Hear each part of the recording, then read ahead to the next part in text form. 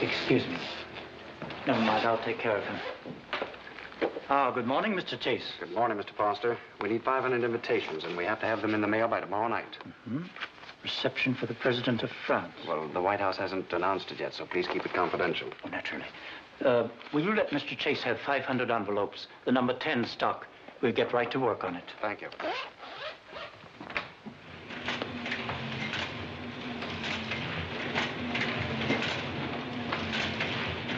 How busy are you, Johnny? Huh? Just starting on the Pan-American banquet. Well, this is more urgent. State Department, rush. Better order some more of that number 10 stock. White House will want a dinner, I'm sure, then the embassy, and Mrs. Rice, of course. Oh, all those parties. It's a wonder anything gets done in Washington. Or does it? Rush, rush, rush.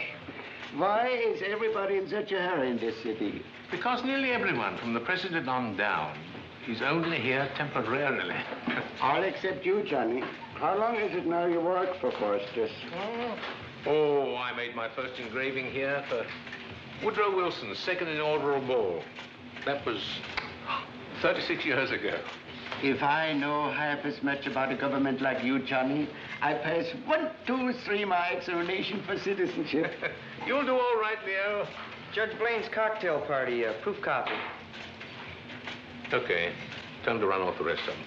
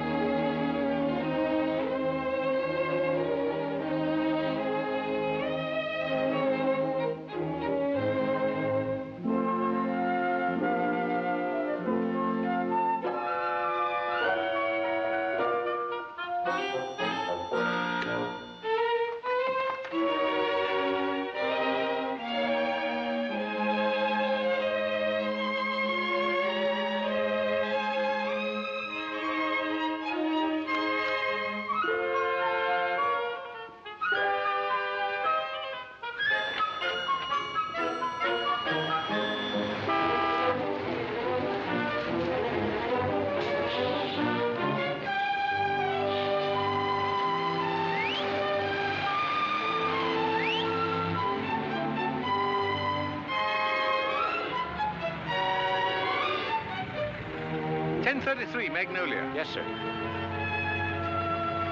Hey, wait a minute. That's just around the corner. Yes.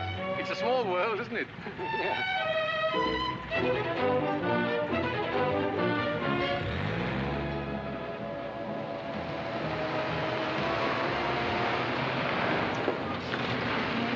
Good evening, Admiral. Good to see you, sir. Good evening, Slocum.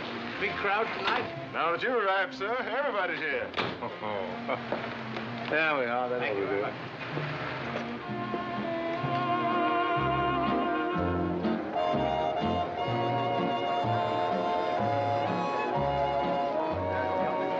Excuse me. Certainly. Thank you very much. May I sit here, please? Thank you. Thank you. Enjoying yourself, Admiral? Oh, hello, Steve. Haven't seen you around lately. I just got back from Florida. Oh, Washington makes a man pretty jumpy. so does that stuff. You should drink milk. I can't afford to in my racket. Do you ever hear of anyone ever being influenced over a glass of milk? It's no business of mine, but why bother at all, eh? A man has to make a living. The government hasn't gotten around to pensioning lobbyists. Speaking of pensions, how much does a retired admiral pull down a year? Why do you ask? Well, I was just thinking that we could use a man like you in our office. With all the friends that you have, you could pull down some juicy fees on the side. Oh, thank you, Steve. I'd rather keep my friends. Oh, we'd want you to, Is Johnny. this guy Bennett trying to corrupt you, Admiral? Well, Mr. Patterson. Oh, Patterson, thanks a lot for that plug you gave me on your last broadcast. What plug? I said you were a pernicious influence around Washington. Well, that kind of reputation is good for business. It makes people think I have more pull than I really do. Well, if I said anything to help you, I apologize. Nice chap. He called you a pernicious influence, and you're proud of it. I can't figure you out, Steve. I've never been able to figure you out either, Admiral. You have no angles, no axe to grind. Not even my nephew, who wants a job as a tax collector. There must be something you're after. Well, as a matter of fact, there is. But I'm afraid you can't help me in the matter. No, don't underrate me, Johnny. Just ask me. Well, do you know where I can pick up a good second-hand refrigerator? Cheap. You're kidding, Johnny. Well, I told you couldn't help me. Well, second-hand merchandise isn't quite my line, but if I run into anything, I'll let you know. Thank you, Steve. Thank you. There you are, Admiral. Mrs. Rice, lovely party. Thank you, Admiral. You know everyone in Washington now. Who is that girl over there? Well, I meet so many people, you know.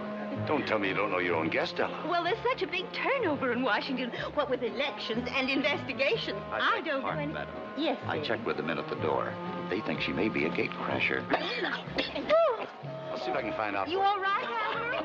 Oh, I'm so sorry. James, go and get him a glass of water, will you, please? I have this, thank you. Oh. Yeah. Oh, Angela, you've changed your hair again. Well, hello. Pretend that you're with me and you'll be okay. Beg your pardon? You've been spotted.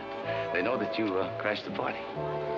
Well, I'm sure my escort will find that very amusing. Excuse me.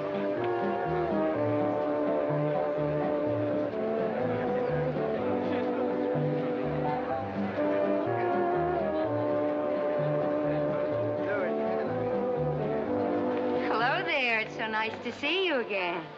Oh, good evening. Please, don't give me away. Is there someplace I can talk to you alone? Sure, out there on the terrace.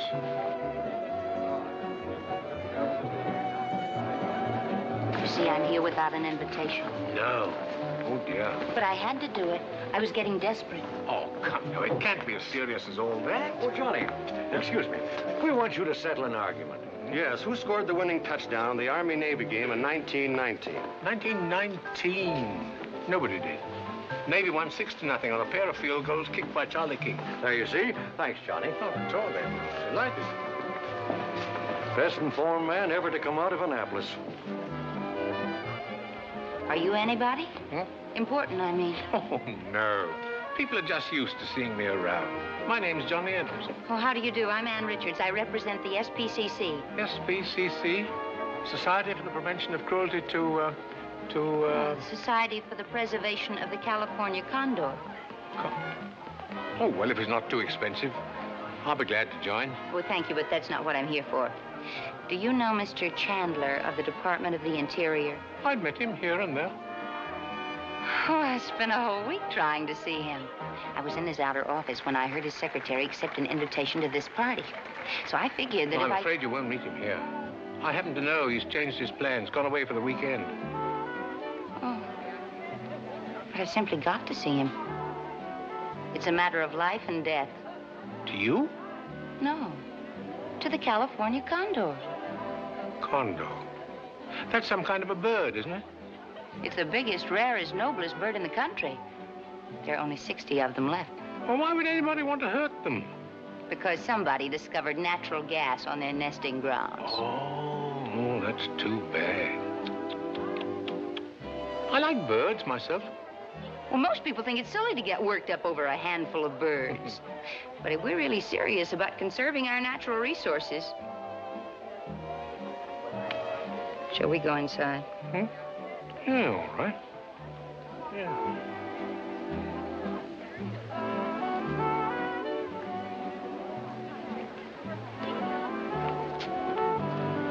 I'd feel a little safer if we were dancing. Do you mind? Well, it's been a long, long time, but if you're willing to risk it, I'd love to.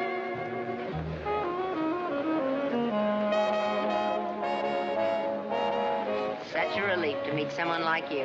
After all those cold, heartless bureaucrats who wouldn't lift a finger to help anybody. Now, just what are you planning to do? I don't know. I can't stay in Washington much longer. All I could get was a suite at the Maryland. My money's running out. Well, Mr. Chandler should be back on Monday. That still doesn't mean that I can get in to see him. Of course, if someone like you were to call and arrange an appointment for me... Oh, I'm sorry, I couldn't do that. But you said you knew him. I don't believe in imposing on people I meet socially. Oh, neither do I, but I tried going through channels and it hasn't done any good. Well, why don't you see your congressman? Well, he's back home campaigning for re-election. Well, I wish I could help you, but I can't. Really, I can't. Well, I guess I was wrong about you. You're just like all the others. May I cut in? By all means, good night. Oh, you can't leave before the highest-ranking guest goes home. She hasn't been in Washington long enough to learn the ground rules. Johnny, you've been holding out on me. Why didn't you introduce me to her? Oh, you don't know me, Steve. I'm like everybody else in Washington. A cold, heartless bureaucrat who wouldn't lift a finger to help anyone.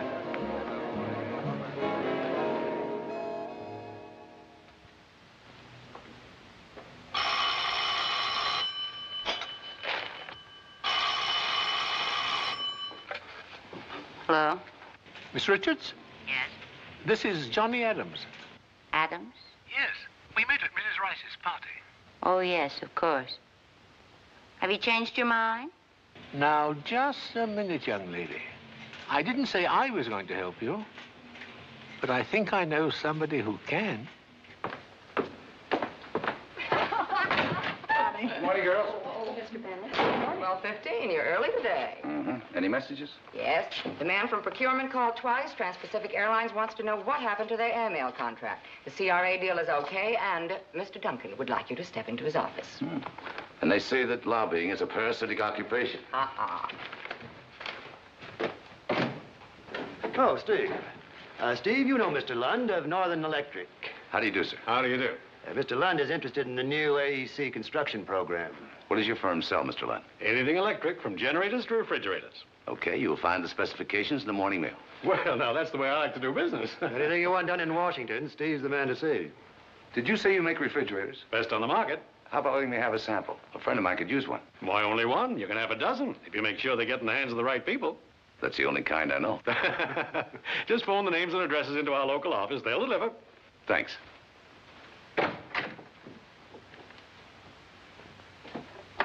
Mac, come in, please. Right. We have a dozen refrigerators to give away. Use your own judgment. I'll check the list for home-loving types. Save one for a friend of mine, Admiral John Adams, retired. Oh, What's the matter? there's a Johnnie Adams here to see you. I didn't know he was anyone special. Send him right in. Yes, sir. Won't you come in, please?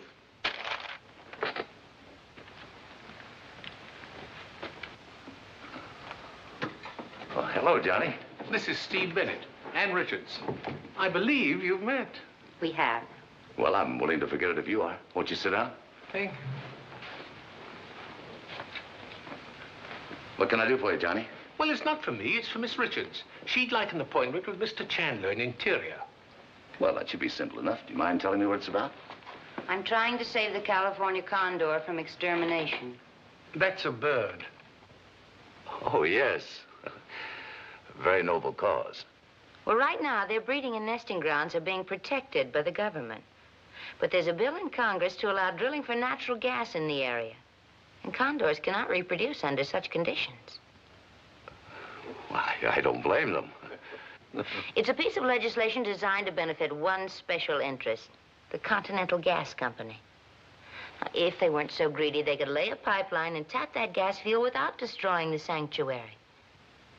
Well, something should be done about that. Mac, get Mr. Chandler in Interior. Yes, sir. Just what is your interest in this deal?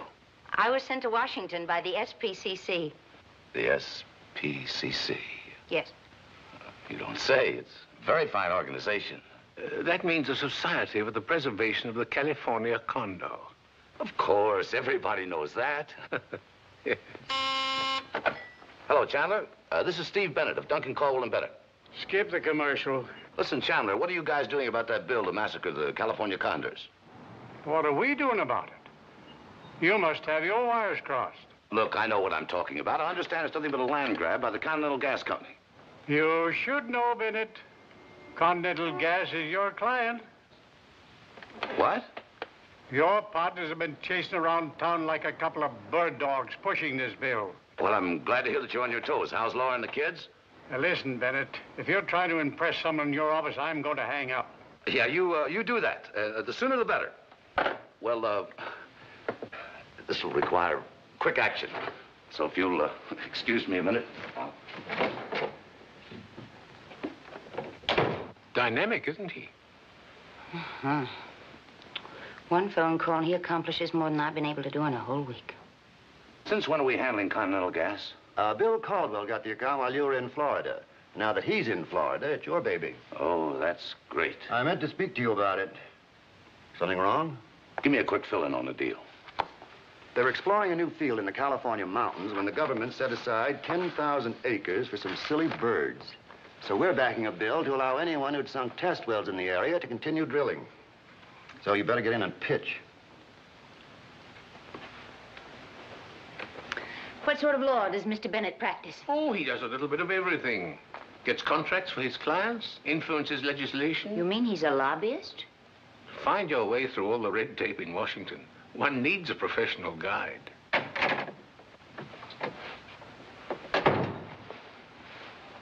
I'm afraid this is going to be a little tougher than I thought. There's some powerful interest behind this bill. Yes, I found that out. We'll have to lay out a campaign. How about doing it over lunch? Why don't you two go ahead? I have to be somewhere at 1 o'clock sharp. Well, there's something we have to get straight. I can't afford to pay you any fees. Oh, I'm sure that we can reach a friendly understanding. Which way are you going, Johnny? I'll drop you off. Oh, the corner of 19th and Constitution will be fine. Navy Department, eh? If, No. Don't tell me what you're doing. I don't want to know any military secrets. Guarded sanctuary is a necessity. Birds are to survive. You see, condors lay only one egg every 2 or 3 years. Now, if there's the slightest disturbance in this area, they abandon their nest, leaving the egg unhatched and their young to starve. Imagine that. And I feel sure that if I can make these points to Mr. Chandler... Well, this is a very delicate situation, and it has to be handled with great tact. That's why the Admiral brought you to me. The Admiral? Johnnie Adams. He's retired, of course. He never mentioned it. Well, Johnny's very modest about his accomplishments. For that matter, so am I. I think it's only fair to tell you I don't exactly approve of your profession. What do you have against lawyers? Nothing. But I don't care for lobbyists. And what are you doing here, if not lobbying? It's quite different. Oh, of course it is. A lobbyist is someone who disagrees with you. Anyone who agrees with your views is a patriotic citizen. I fight for what I believe in. You only do it for money. Money happens to be what I believe in. Oh, so you're willing to take either side of a question, depending upon who pays you more, huh? No. I have a few convictions of my own. I'm against slavery, witch burning, cannibalism, headhunting. And I'm against all this influence peddling in government by crony. Some more coffee? Coffee? No, thanks. No, thanks. Everyone likes to do favors for friends. My business is to introduce friends to friends. That's just the kind of thing that gives Washington a bad name. Look, those methods weren't invented in Washington. That's part of human nature. When a baby gives out his first yell, he's lobbying for something. When a woman puts on a low-cut gown and douses herself in perfume, she's lobbying too. When a man sends a girl flowers or takes her to lunch. I can always pay my own check. You take things too seriously. With my know-how and your moral indignation, we could accomplish quite a lot. We're not accomplishing anything now. Why do you think I brought you here? Excuse me while I go peddle my influence. How you, Russ? How's Ella? Fine, thanks, Steve. Good. J.C.? Hi, Bennett. Hi, Jim. Oh, Steve. Look, I have somebody who'd like to talk to you about a bill in Congress. That was already up on the hill. It's out of my hands. You know that. Yes, I know, but it would impress this girl if you would talk to her for a few minutes. Well, bring her over. It would impress her more if we could come to your office. Okay, 4 o'clock. Thanks, dear. It's all set. We're seeing Grady in agriculture at 4 o'clock. But I wanted to see Mr. Chandler in Interior. Well, it's like this. Both departments have authority over public lands, and they're very jealous of each other.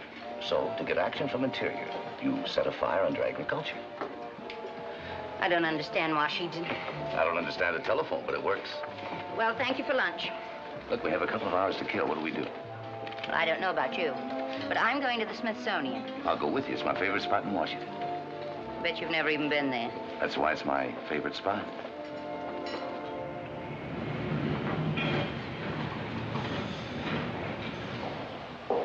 Washington's a wonderful place for bird study. Did you know that Teddy Roosevelt counted over 90 varieties of birds around the White House? I've seen some pretty strange birds around there myself. Hey, look. This is the passenger pigeon. A century ago, there were millions of them. Now they're extinct. And where's the Carolina parakeet? The heath hen? The gray dog, huh? Well, right now, the same fate threatens the California Condor. How did you get into this bird racket anyway? Why must everything be a racket? Sorry, it must be my upbringing. Did you have an underprivileged childhood? I'm still underprivileged. You're looking at a very rare specimen, a native of Washington, D.C., a man who doesn't have the right to vote. Now, there's something you ought to be lobbying for. My father spent years fighting for self-government for the District of Columbia. What interest did he represent? The voters of the 2nd Congressional District of Iowa. Your father was in Congress? Served 8 terms. After he retired, he opened a law office here in Washington. This is what I came here to see. Mockingbird. Mimus polyglottis Richards' eye. Richards' eye. Richards. Not named after you. Uh-huh. Well, did you discover it? It's not considered ethical to name a bird after yourself. Oh, I'm sorry. I'm new at this bird business. This subspecies was classified by Professor Hendricks, who worked with my father. Oh, where? The Department of Zoology at Stanford. That's my racket, too. Are you enjoying the exhibit? Oh, yes, thank you. That's good. You know, we don't get many young people here nowadays. I'm Dr. Bigelow. How do you do? You may not realize it, Dr. Bigelow, but you have a celebrity here. This is Miss Richards. That bird was named after her. Really? Well, this is a big day for me. I have another famous visitor here, Mr. T. Courtney Lemmer, one of the outstanding authorities on bird calls in the United States. Well, I wouldn't go quite that far. Just east of the Mississippi. Mr. Lemmer has just been recording some rare calls for our archives. Oh, I'd like to hear them sometime. My specialty is the European bullfinch. Lasts 23 seconds. You don't say. Oh, can you do Mimus polyglottis Richards' eye? The mockingbird? Why, certainly.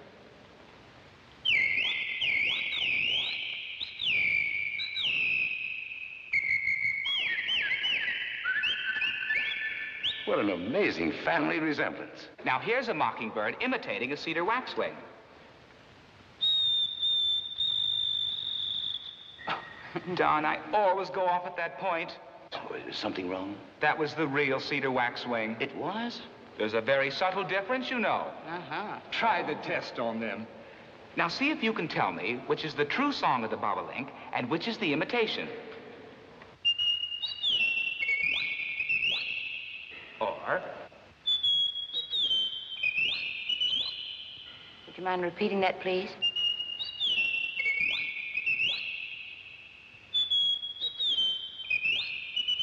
This is all very pleasant, but we may miss our appointment. Now, let's... Bobolink was first the second time and second the first time. Well done. If you like, I'll send you one of my records. Oh, please do. Would you? I'm staying at the Maryland. So am I. Maybe we can get together and try a few duets. Oh, I'd love to. Well, goodbye, Miss Richards. Bye-bye. It's been a real pleasure.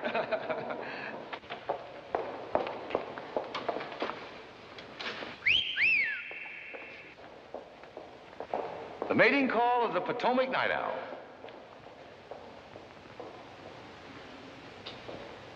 Are you sure that you're used to this stuff, Professor? No, but I'd like to be. You know, I think I'd better take you home. Well, if you want to know what I think. Oh, I think I'd like to dance. Whatever you say, Professor.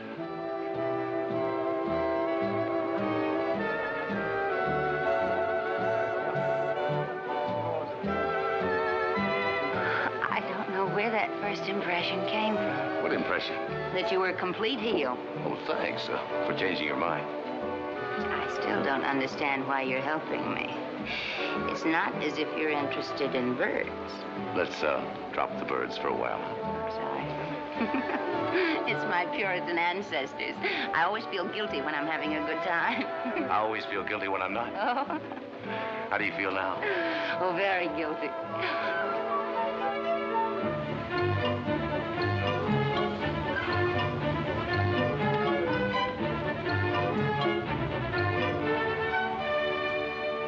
Thank you. It's been a very pleasant evening. Yes, and very instructive. Oh, your education's barely started. Would you like to come up for a while? Well, Don't you want to? Well, sure.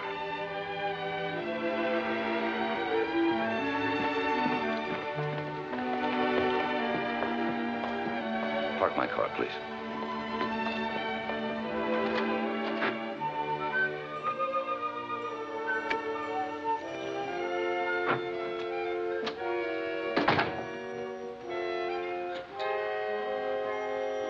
You have a nice place here.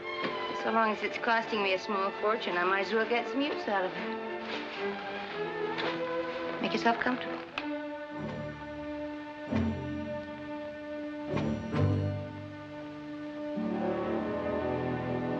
Not there. The couch.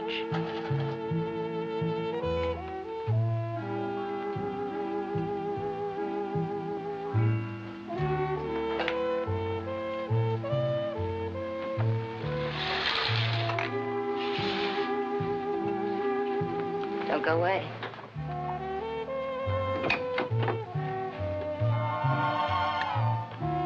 I'll be right with you.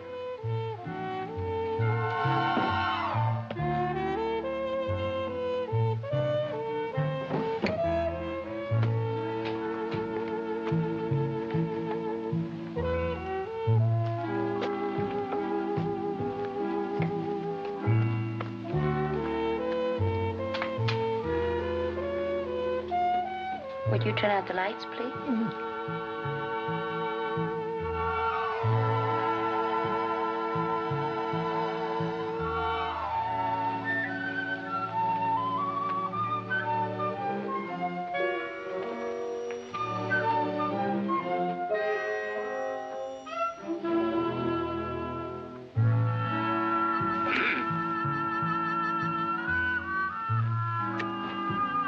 Thank you. Now, if you'll go back to the couch.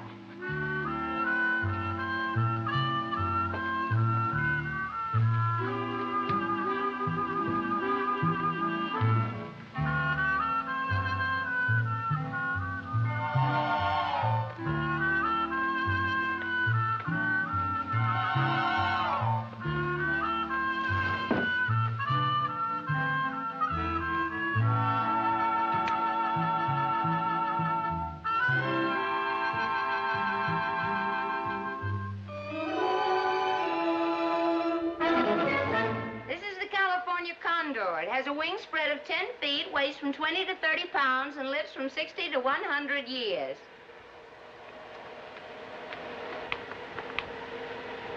Is this what you brought me up here for? Well, I want you to believe in what we're fighting for, and to do that, you have to know something about the subject. Yeah, the subject. The Condor is a magnificent flyer. He climbs to a height of 15,000 feet, soaring majestically above the mountain peaks, and gliding for half an hour without flapping his wings. This is the baby Condor, the heir apparent. He has just burst forth from his shell.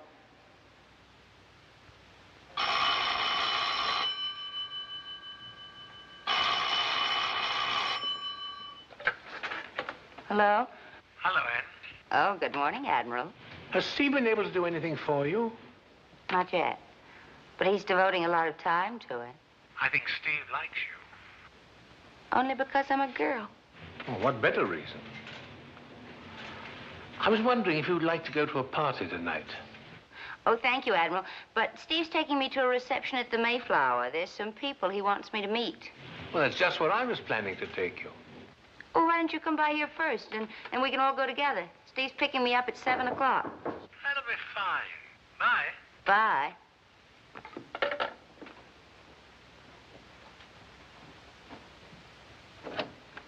This was left at the desk for you.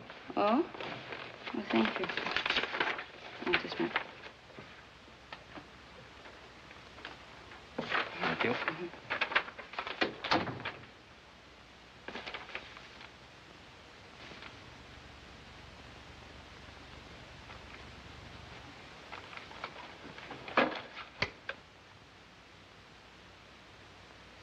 This news from Washington, Capitol Hill. The Senate Committee on Lobbying is quietly gathering material for a full-dress investigation. Tip to Senator O'Malley. Why don't you look into the activities of Steve Bennett, one of our better-known pressure boys? He's now distributing free refrigerators around town, and you might find out what he expects to get in return. Among the bigger clients represented by Mr. Bennett's law firm are Northern Electric, Continental Gas, and Trans-Pacific Airlines. Exclusive. Here's the lowdown on the Army's...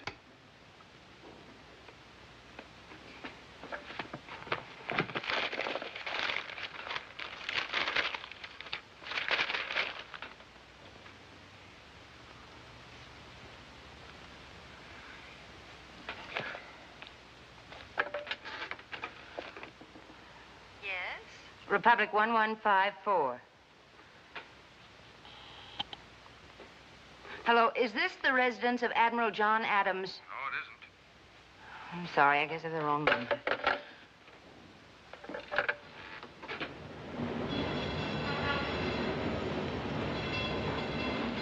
But this is ridiculous. Why, he's one of the most prominent men in Washington. I'm sorry, miss. Our records list only one retired admiral named John Adams, and he's living in Honolulu. Well, maybe his middle name's John. Oh, now, surely you can find an Admiral Adams who won the Navy Cross. That seems to be the trouble. This is the second inquiry I've had today about the address of an Admiral Adams. Probable first name John, retired. Johnnie Adams? Do you know him? Well, certainly. He's always one of the first to contribute in Navy relief. Miss Ames, you better check your records again. Yes, sir. As soon as we've made a thorough search of our files, we'll notify you. Well, how long will that take? About 2 weeks. Oh, never mind. I'm seeing him tonight. Oh, good. Well, then you can let us know his address.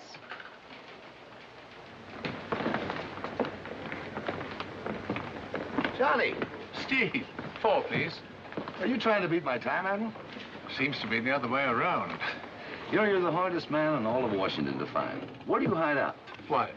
Were you looking for me? My secretary tried the Navy Department, the Coast Guard, the Veterans Administration. Why all the fuss? I got that refrigerator for you. Oh, that's very kind of you. The old one just conked out completely. 4. There it is. Where do you want me to send it? Hmm? Oh, the refrigerator. How much is it? Maybe I can't afford it. Ah, forget it, Johnny. It didn't cost me anything. Well, I don't know. It's sort of a rule with me not to accept gifts. Don't worry. There's no strings attached. What's the address? Well, it's not for me. It's for a lady I know. Oh, I see. Oh, no. Nothing like that. No, she's the widow of a Southern congressman. Well, that's quite an accomplishment, surviving a Southern congressman. What's her name? Mrs. Chadwick, 742 Hampton Place, Northwest. She did say 7 o'clock. Yeah. Maybe she left a message at the desk.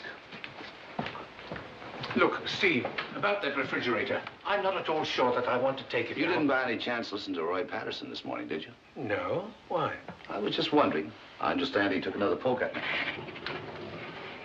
Hi. Where you been? Making train reservations for California, if you must know. Hello, Admiral. Something the matter? Have Mr. Bennett tell you how he's been representing the Continental Gas Company all this time. Is that true? Listen, Ann, when I offered to help you, I had no idea they were one of our clients. He's just been leading me around in circles to protect their interests. I don't care if the bill passes or Oh, not. I know you're the man who doesn't care about anything, just so long as you collect your fee. I would have told you before, but I didn't think you'd understand. And you were absolutely right. Goodbye, Admiral, and thanks for everything. I think you may be doing Steve an injustice. Admiral, you're a very nice man, but you've let this lobbyist take you for a ride, just like he's taken me. Well, I'm getting out of this Washington rat race. Ann, listen. Ann, will you open this door and let me explain? Ann, this is ridiculous. If you only let me explain.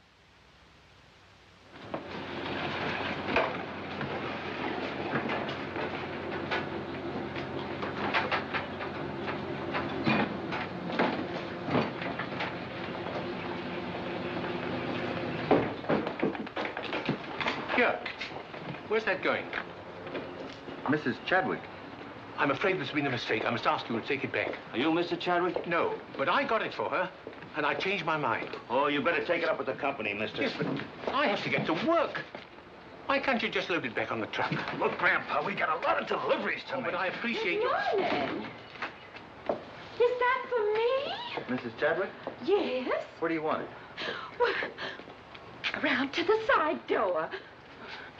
Mr. Adams, you did this. Well, it's very difficult to explain, Mrs. Chadwick, but the fact is... I could kiss you. You'll never know what this means to me. Oh, to me.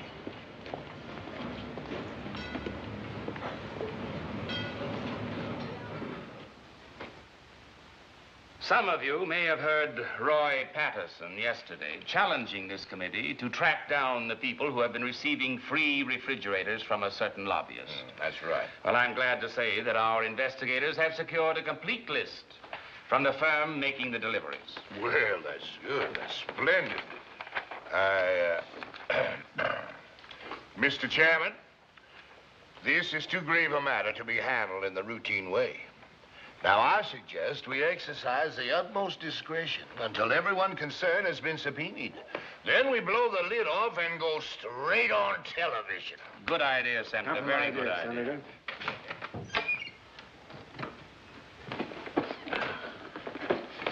What are you reading, Leo? The Constitution, what else? Day and night I'm reading it for my examination. But there's one thing I'd like you to explain to me. Here, the first article of the Bill of Rights, it says, or the right of the people peaceably to assemble and to petition the government for redress. Redress of their grievances. Redress their grievances. Redress, what means it, redress? It means if you don't like the way the government's running things, you have the right to demand a change. Every citizen can do this? Sure. You can write to the president. You can see your congressman. You can testify at a committee hearing. You can... Yes. Even if the idea is not so hot, a person has a right to be heard. Nothing should be allowed to stop her. Her? Who is her? Oh, I was just thinking out loud. Keep an eye on my lunch. Where are you going? If I'm not back by 1, you tell Mr. Foster that I'm out, exercising my constitutional rights.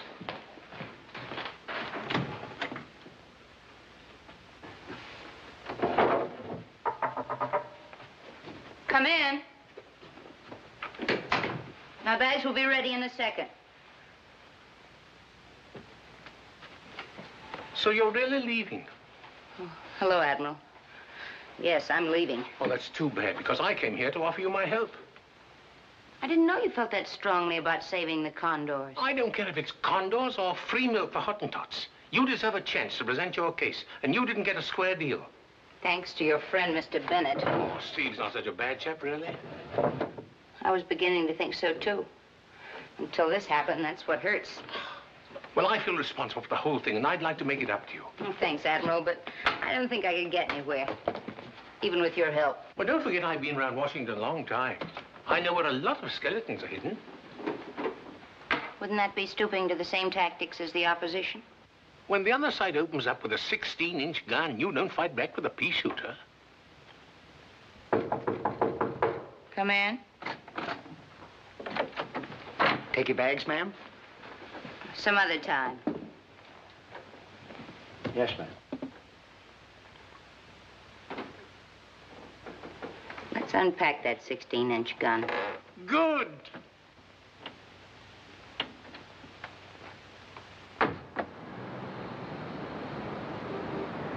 Now, tell me just one thing. What good are these birds doing? Well, what good is the Washington Monument doing? But you wouldn't suggest tearing it down, would you? You know, Congressman, the Department of Defense is very anxious to find out who leaked that information about the guided missile program to Roy Patterson. Oh, well, that's so? Mm-hmm. Some of my colleagues on the Military Affairs Committee are very careless. Yes. On second thought, I can see that there's a lot of justice in your argument. Yes. This bill will allow drilling in their sanctuary. Condors? But aren't they birds of prey? Ah, but so is the bald eagle, our national bird. Yes. Well, now, no one has ever accused me of being unpatriotic. In fact, I was the first man in the House to speak out against the Japanese beetle. I remember. Do you realize how many bird lovers there are in this country? I think my record will show that I've always gone straight down the line for our feathered friends. Tell me, how did you enjoy your trip to Hawaii, Congressman? Oh, it wasn't a pleasure cruise, Admiral. We were there on official business. Oh. I understand your committee originally planned an inspection trip to Alaska until your wife decided it would be too cold up there. That, sir, is a base canard. Who told you? Someone who's interested in the defeat of Section 3A of H.R. 2716. Well, I haven't studied the bill very carefully, but I'm sure that I'm against it, too. Down 3, doubled and vulnerable. Well, according to my figures, we've lined up almost 60 votes against the bill. Well, that's not enough. But we still have another week before it comes up in the House. I wish I could spend more time on it, instead of just evenings and during my lunch hour. I don't mean to pry, Admiral, but what do you do the rest of the day? I mean, if you're retired. Here comes Congresswoman Bates. Good afternoon, Mrs. Bates. I know, Admiral. It's about the Condors. Well, you've got my vote. Oh, thank you. Furthermore, you can count on 3 of my colleagues from... Listen, isn't that a swallow-tailed kite? I never heard one this far north before.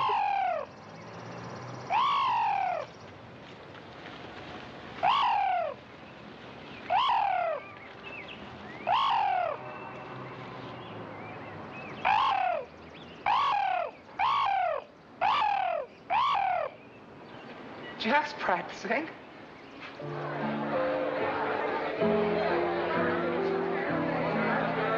Who do we tackle next? Well, let me see. It must be... Oh, there's Congressman Farrow. But the only subject he's interested in is cotton. Well, I could point out that birds eat more boll weevils than anybody else. You could? Come on. That's all right, Steve. Always glad to return a favor. Thanks a lot, Roy. Right. I'm afraid we've just lost a vote. Admiral. Hello. Thought you said that stuff makes you jumpy. Oh, camouflage. I've been meaning to call you. How's the refrigerator working? Fine. Are you one of the people that got a refrigerator? Now, no one can accuse me of trying to influence the Admiral. After all, we're on opposite sides of the fence. Let's keep it that way. Yes, ma'am. I understand you two are doing a bit of lobbying. Oh, just using a few underhand tricks we picked up from you. Well, buttonholing congressmen is okay, but it's not enough. You got to build up outside pressure. Now, there's nothing that touches a congressman's heart like a few thousand letters from home, signed by registered voters. Yeah, but we haven't got your organization. Or expense account. Oh, your job's a cinch compared to mine. It's much easier to arouse public sympathy for a bunch of poor homeless vultures than for a big corporation. All this invaluable advice, and free of charge. Why? Well, I hate to see this business wrecked by amateurs. Now, if I were handling your campaign, the first thing I would do is... Steve, here's someone who's just dying to meet you. Are you Steve Bennett? That's right. Got a little present for you. A subpoena to appear before the Senate Committee on Lobbying. Thanks. Shall I bring my own makeup kit? Let's see you lobby your way out of this, Mr. Bennett. Why, you took advantage of me. Where's the telephone in this house? I'm going to call the FBI. I put one over on you, didn't I? Yeah, very clever. How would you like to help me pull the same stunt on somebody else? Ooh. Admiral John Adams retired. Oh, Johnnie Adams? Yeah, that's right. He's in Europe, UN conference. Oh. Be seeing you, Steve. Right, General. There goes one of the finest generals in the United States Army. Oh? Look, if you take that kind of an approach, what can you expect? Hi, Mac. Oh, Mr. Duncan wants to see you right away. What's on the fire? You are.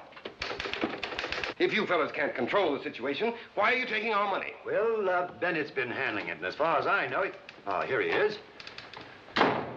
Steve, this is Mr. Taylor, Vice President of Continental Gas. Welcome to Washington. What's going on here, Bennett? I thought you had this drilling bill sewed up. Well, you never know until all the votes are counted. We've been getting some very disturbing reports in New York. Who's Admiral Adams? He's one of our more solid citizens. Why? My sources in Congress inform me that he's lined up a dangerous number of votes against us. If you don't mind a suggestion, why don't you drop this bill? Drop it? Are you insane? I've been investigating this California project, and there's no reason why this gas field can't be tapped by lateral drilling from outside the sanctuary. There are lots of reasons. 2 million of them. Dollars. That's why we cooked up this bill in the first place. Our annual stockholders' meeting is next week, and I want to be able to announce that we won't have to spend that extra money. Well, I can't guarantee anything. The Admiral pulls a lot of weight around here. Then it's up to you to stop him. He must have his price.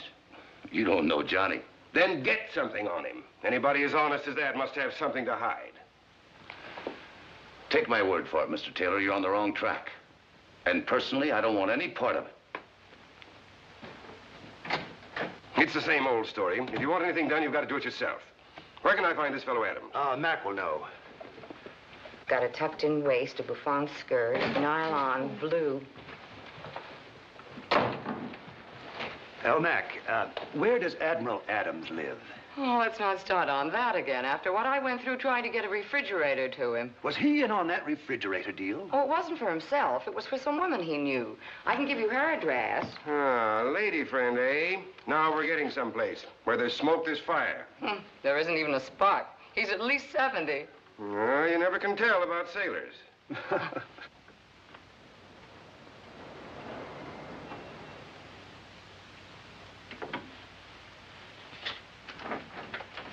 Oh, Mr. Adams. Good evening, Mrs. Chadwick. I've been waiting up for you.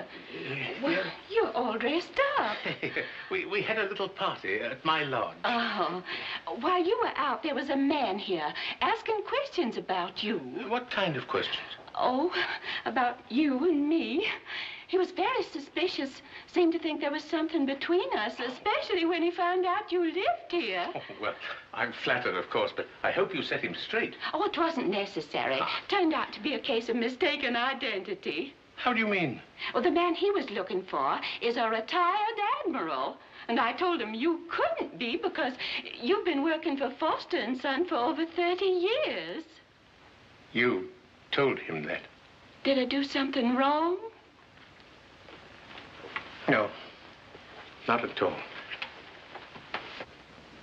Good night, Mrs. Chadwick.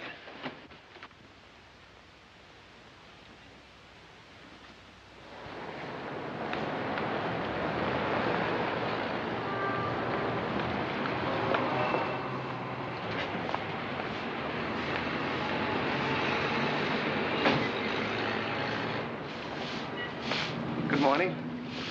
Could you tell me if Johnnie Adams lives here? I'm not answering any more questions. Who are you? Hello, Johnny. Oh, Steve. Johnny, I want to talk to you. Well, I have to meet someone in Lafayette Park. I'll drive you over. Get in the car. Thank you. It's not the same line.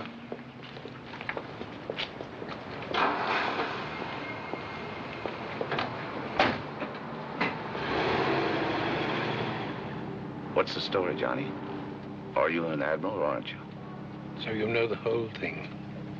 You don't deny it? I suppose that was one of your men that came around yesterday. Of course not. That was Taylor, vice president of the Continental Gas Company. Vice president? Oh, dear. Well, I guess this just confirms your low opinion of human nature. You know me, Johnny. As far as I'm concerned, you'll always be an institution around here. But it's like being told that the Declaration of Independence wasn't really signed on the 4th of July. Well, as a matter of fact, it wasn't. What? No, the actual date was August the 2nd, 1776. Seriously, Johnny, you're in a tough spot. What are you planning to do with your information? I'm not planning to do anything, but Taylor is. If you don't stop campaigning against this bill, he'll blow the lid off the whole story. Well, I was expecting that. You know what this means to you, don't you, Johnny? You'll lose your job, your fair weather friends, everything that you built up for the past 30 years. But if you lay off, why, you can go on playing Admiral, be welcome at all the best parties in Washington for the rest of your life. You make it sound very tempting. You know that everything I said is for your own good. After all, the first law of nature is self-preservation. Yes, I know. Every man for himself.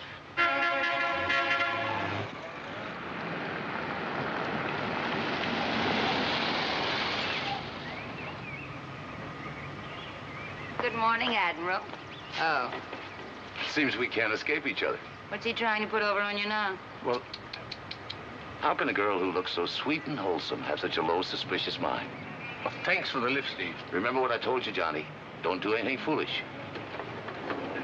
What do you mean by that? Oh, well, nothing very important. Well, where do we start today? The old house office building or the new house office building? Well, I think we've done about all we can. There isn't much point in going on with it.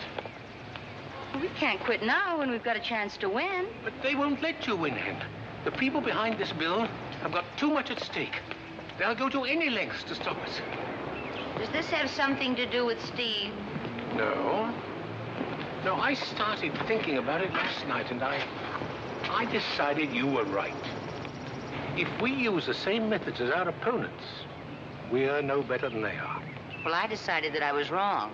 Politics is too important to be left to the politicians. It's all right to feel that way when you're very young. But I'm an old man now, and I just want to spend the rest of my days in peace and quiet. Let somebody else do the fighting. When I was discouraged and ready to go home, you talked me out of it. Well, I can't let you give up now. I'm no hero, Anne. The man who won a Navy Cross didn't quit under fire. Johnny, I called your house and the landlady told me you are here. Oh, Leo. Johnny, you don't forget what day this is. No, of course not. Miss Richards, Mr. Leo Fisher. How do you do? How do you do? Today I'll become an American citizen. Oh, that's wonderful. I promised Leo to go to the court with him, so if you don't mind, Maybe you would like to come along, no? No, Miss Richards wouldn't like Yes, that. I would, of course. I'd love to. All right, then let's hurry, please.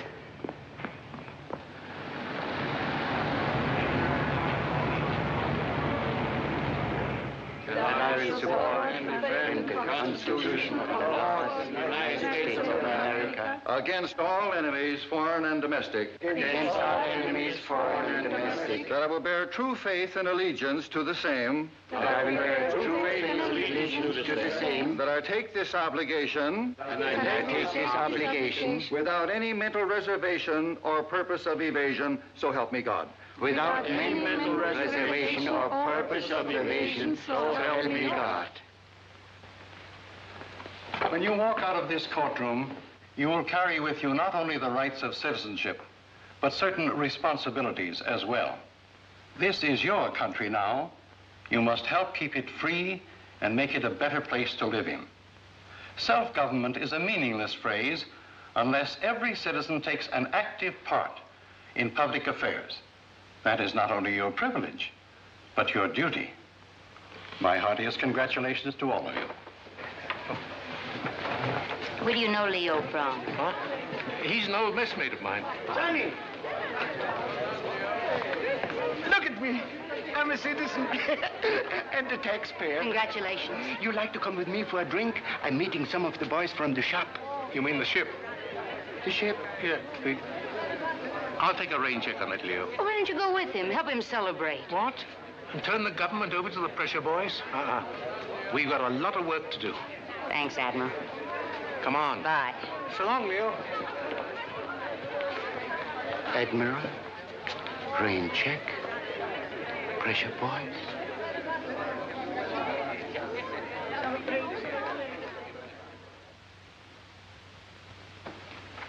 You're going to have to cut some more, Roy. How about the commercial? But Mr. Patterson can't be disturbed. Well, this is an unexpected pleasure. Nail everything to the floor. Did anyone tip you off on a story about Johnnie Adams? Why? I want you to do me a favor. Don't use it. Now, look, Bennett, I checked with the Navy Department and Foster and Sons. It's true, all right. So he crashed a few parties and got away with a couple of chicken sandwiches. Is that a crime? But masquerading as an admiral. Well, that's no worse than a politician masquerading as a statesman. Why are you trying to cover up for him? Would you risk everything you had for a bunch of buzzards? That's what the old man did, even after he was warned to lay off. You have to at least admire him for sticking to his principles. 30 seconds.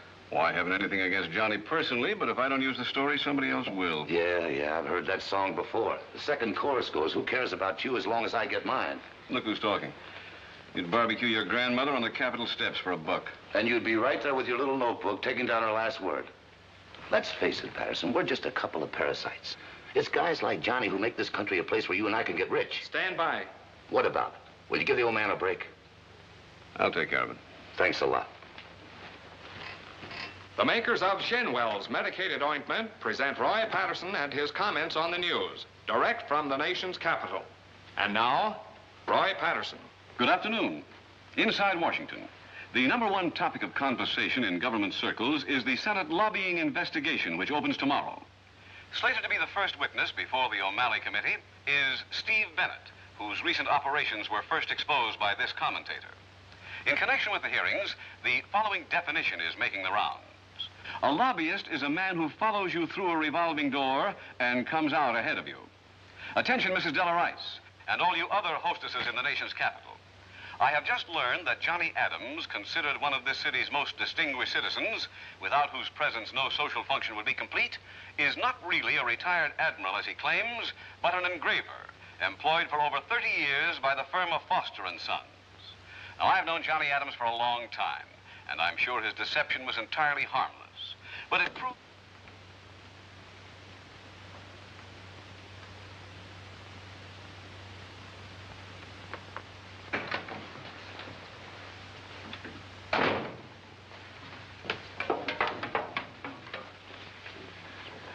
Good afternoon. Do you know where I can find Johnnie Adams? Mr. Adams is no longer employed here. No? However, if you go back into the print shop, I think you'll find him packing. Thank you. This place won't be the same without you, Johnny. It's about time I was retiring anyway. Here she goes.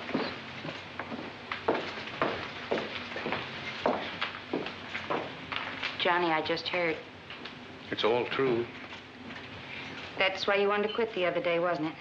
Because Steve threatened to expose you. He was just trying to warn me. It's all my fault. I forced you to go on with the campaign against your will. Oh, I've been expecting this for years. It's almost a relief to know that it's over and done with. Why didn't you tell me? So long since I've had anyone to confide in. That's what started it, I guess. Printing all those invitations to all sorts of people and... I don't know what came over me, but one day I just slipped a sample into my pocket. It was one of Mrs. Rice's. I rented a tuxedo and walked right in there. It was a real nice party. Yes, and I suddenly realized what I'd been missing all these years. Kind of funny in a way. All those big shots thinking you were a big shot. You know, there's so much confusion in Washington that if you only seem to know what you're doing, you can get away with anything. They had no right to fire you just because you borrowed a few invitations. Borrowed?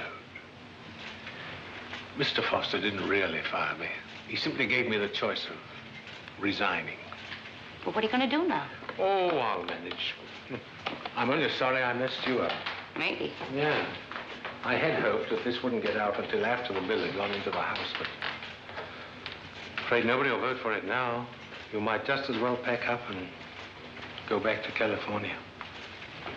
I still can come and see you, Johnny.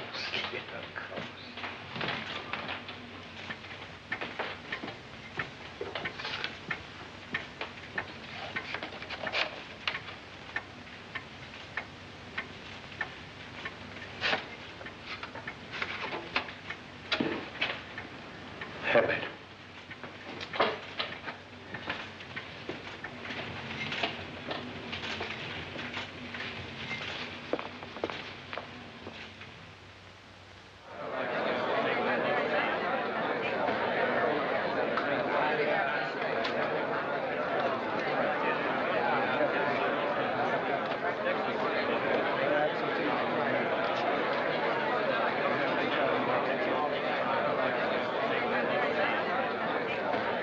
And although this is one of the larger committee rooms in the building, it couldn't begin to hold all the spectators who were trying to crowd in. And here comes our first witness, that authority on how to win friends and influence people, Steve Bennett. It is estimated that an audience of over 20 million will see and hear today's proceedings, both in their homes, in their places of business, and on large-screen television. The witness is being sworn in, and the proceedings are about to begin. What is your occupation, Mr. Bennett? I'm a lawyer. Are you engaged in any other business? Yes, I'm a lobbyist. Registered under the Federal Regulation Act of 1946. Is it your practice to distribute gifts to people in high places? Only to those who accept them. Earlier this month, did you send out a dozen refrigerators to various individuals in Washington? I did. Would you look at this list and tell me if these are the people who received refrigerators from you? There you are, ma'am. Thank you. My train doesn't leave for half an hour. You don't have to wait. Oh, that's all right. I've nothing else to do. Take Admiral John Adams, first name on this list. What was your purpose in presenting him with the refrigerator? That was purely a friendly gesture. Steve. You did say Shaw. That's right, for Miami. Did you know at that time that he wasn't really an admiral? No. Would it have made any difference to you if you had? No. Isn't it true that your firm has been lobbying for a bill to allow drilling in the California Condor sanctuary? Yes. And isn't it generally known that this so-called admiral was lobbying against it? Yes. Were you trying to win him over to your side? I didn't think he could be influenced. Besides, the campaign was actually being run by a girl, Anne Richards, who was on the payroll of some organization in California. I suppose that's all been taken care of? Yes, it certainly has, ma'am. Was Mr. Adams being paid for his services? Why don't you ask him? Mr. Bennett, this committee will decide what witnesses it calls and what questions it puts to them. Do you mind if I make a statement, Senator? If it's pertinent. Maybe it's impertinent, but I think you're wasting your time. I'm a registered lobbyist. I file a quarterly statement of my income and expenses, and it's printed in the congressional record for everyone to see. If this investigation is to accomplish anything, it must throw the spotlight of publicity on the undercover lobbyist. The people who operate behind the scenes, who make no financial reports, who are not even suspected of being a lobbyist. Are you referring to Mr. Adams? Among others. Well, he's pulled some pretty dirty tricks before, but this tops them all. Oh, excuse me. Please get through. Thank you very much, son.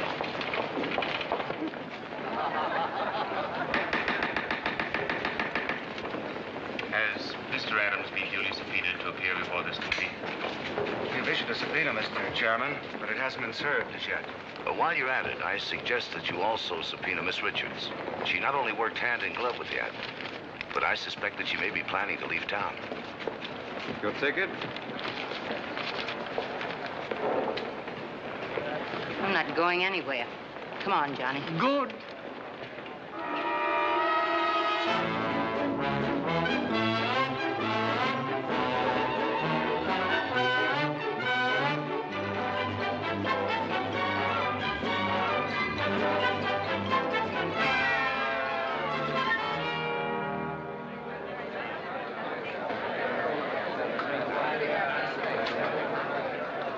Possible, the committee room is even more crowded today than it was yesterday. I know one prominent Washington hostess who had herself subpoenaed, so she'd be sure to get in. There's some activity in the background. It may mean the entrance of one of our principal witnesses, yes. Here is the star of our real-life drama, the self-made admiral who overnight has become a national figure. Thank you.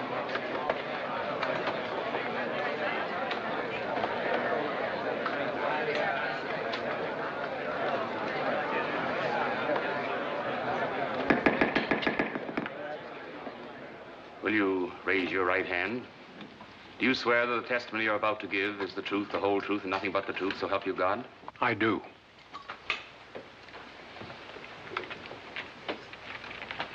Will you state your full name, please? John Adams. Mr. Adams, are you now or have you ever been an admiral in the United States Navy? No, sir. For that matter, were you ever in the Navy at all? No, sir. What is your occupation, Mr. Adams? I'm an engraver, currently unemployed. Have you ever engaged in any lobbying activities? Well, I suppose you could call it that. What would you call it? Well, I'm certainly not all those things they said in the papers. Power behind the scenes, sinister influence. Goodness, Senator, you know me better than that.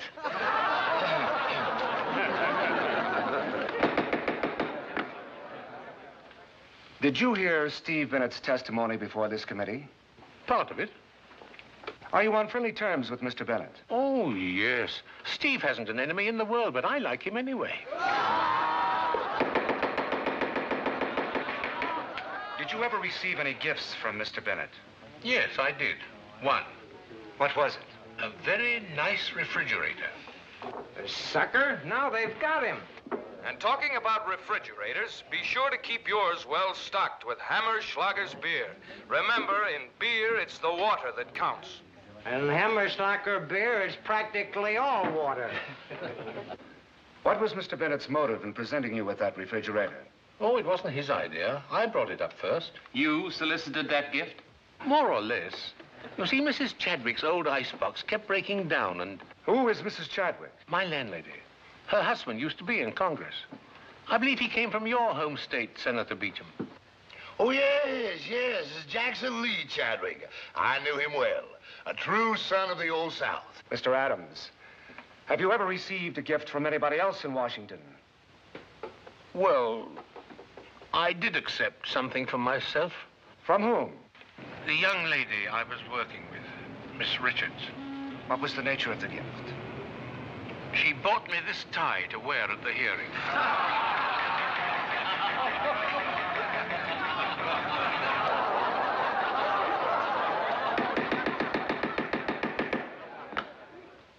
Mr. Adams, isn't it a fact that for years you have been attending parties in Washington without invitations? Oh, I always had an invitation.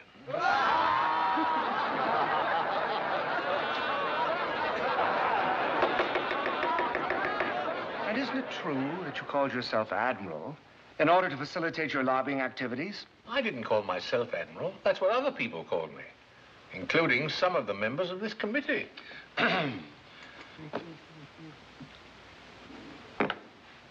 I'm curious to know just how you acquired that title.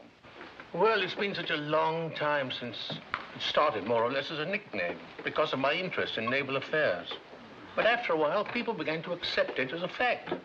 Didn't you make any attempt to correct this impression? Oh, yes, I tried at first.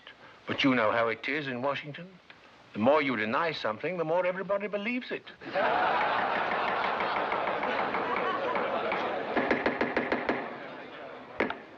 Mr. Adams, you may have bluffed your way into a lot of drawing rooms, but you can't get away with it here.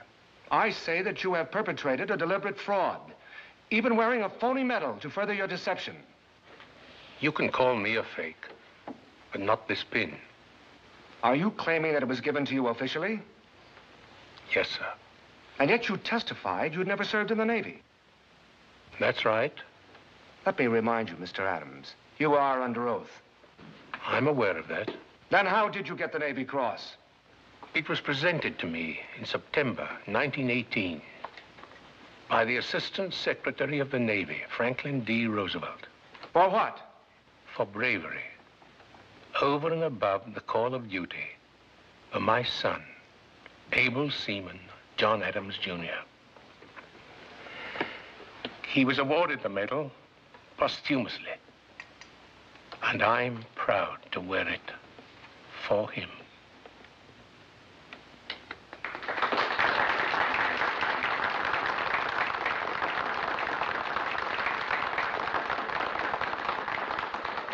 I'm sorry, Mr. Adams. I had no idea. Oh, that's all right. The fact is, if it weren't for this decoration, I wouldn't be here now. How do you mean, Mr. Adams? Well, I was told that if I continued my fight against the natural gas bill, I'd get into trouble. But there's something about wearing this pin that makes it hard to quit and run. How did you get involved in this lobbying campaign in the first place? Well, I think Miss Richards could explain that better than I can. She's right here. The witness is temporarily excused. Will Miss Anne Richards come forward, please? This is your big chance. There are millions of people listening. Yes. Good luck. Thank you. Admiral, no matter how this turns out, you're going to be a celebrity, and I want to give you the biggest party of the year. We'll invite everybody in Washington who was ever investigated. Will you raise your right hand, please?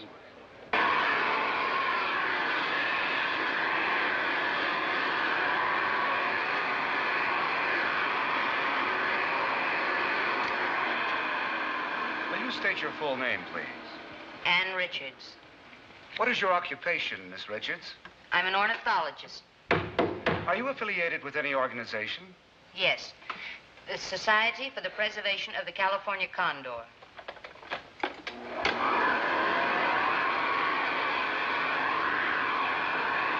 What is your interest in this natural gas bill? My only interest is in saving the North American condor from extinction. As a symbol of our vanishing natural resources, the condor represents the biggest challenge to conservation in this country today.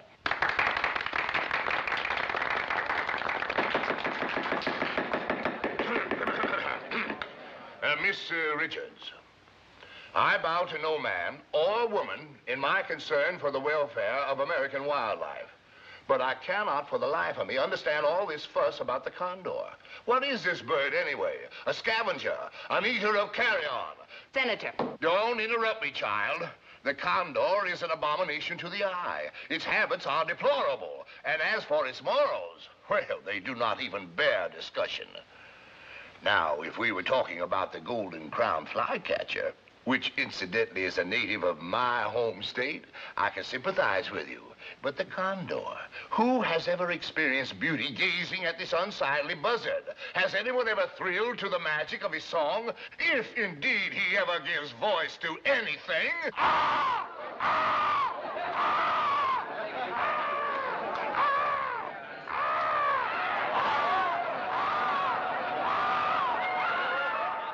Situation critical. Imperative that you wire your congressman at once. Let him know where you stand. Signed, et cetera, et cetera, et cetera. Now send a copy of that telegram to every organization on this list. Right. Hello? Just a moment, please. It's your Boston call. Hello? Yes, I'll hold on. You better slow down before it gets you. Funny, I never felt better in my life. Hello? Hello, Mrs. Amanda Lowe? Well, this is Steve Bennett calling from Washington. Did you hear Miss Richards' testimony before the O'Malley Committee? Well, as president of the New England Birdwatcher Society, what are you going to do about it? If this bill passes, Mrs. Lowe, not a single bird will be safe in this country. Oh, they'll pick them off one by one, feather by feather.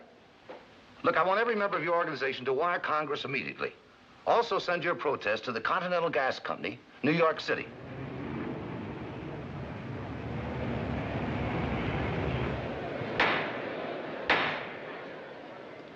The next order of business before the House is H.R. 2716, the Deficiency Appropriations Bill. The clerk will begin the reading. An act making supplemental appropriations for the fiscal year ending June 30th, 1953, and for other purposes. Section 1, Department of Agriculture, subsection A, Forest Service, for an additional amount for forest development, roads, and trails, $2,700,000, to remain available until expended. Section 2, Department of Commerce. Section 3, Department of Interior. Here it comes. Subsection A, Bureau of Land Management, for an additional amount for salaries and expenses, $350,000, provided that no part of this appropriation may be used to enforce any restriction on mineral leases in the California Condor Sanctuary, where such leases were operative before the effective date of the order creating the sanctuary. Mr. Speaker, I recognize the gentleman from Tennessee.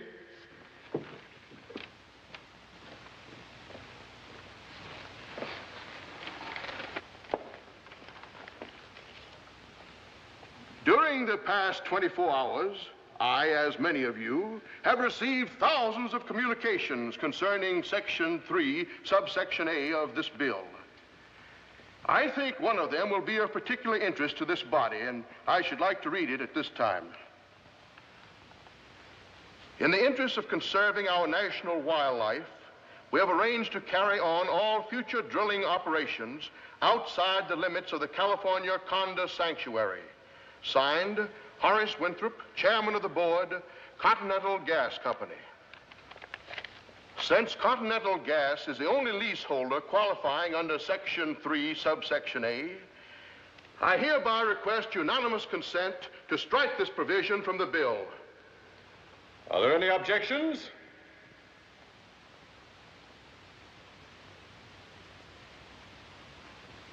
There being none, so ordered.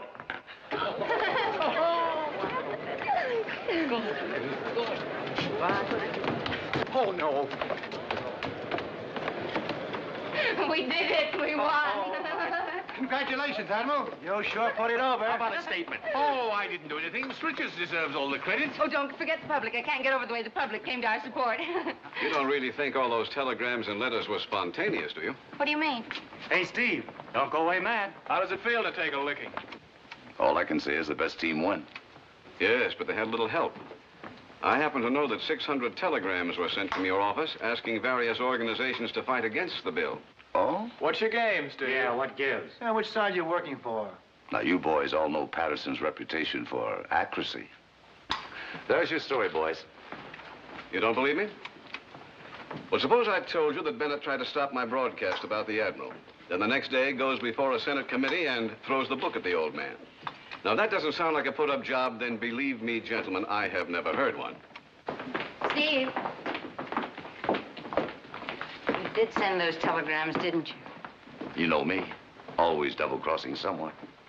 Why did you do it? I decided to open my own office, and I wanted to bow out in a blaze of glory. Is that the only reason? That and my deep affection for the California Condor. Why are you ashamed to admit you did something decent for a change? Look, Professor, don't get the idea that I've suddenly gone soft-headed. I just wanted to show you amateurs what a professional can do. Hey, what's going on here, Steve? What are you trying to hide? What happened? It looks like I'm going to have to do a little lobbying of my own.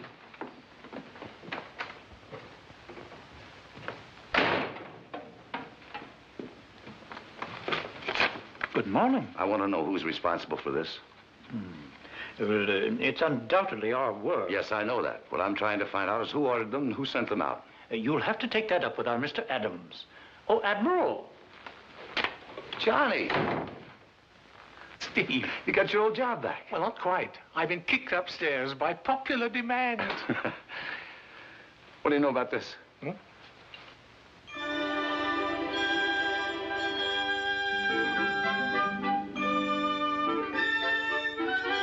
Oh, yes. I've just been congratulating Anne. Where is she? Right in there.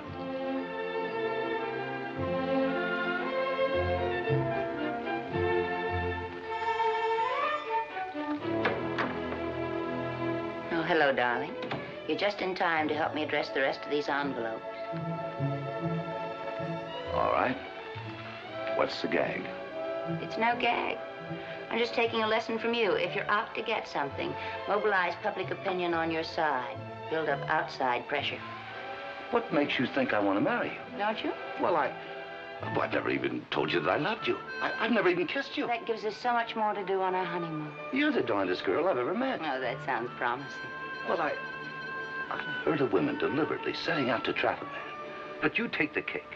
Well, I just wanted to show you professionals what an amateur can do.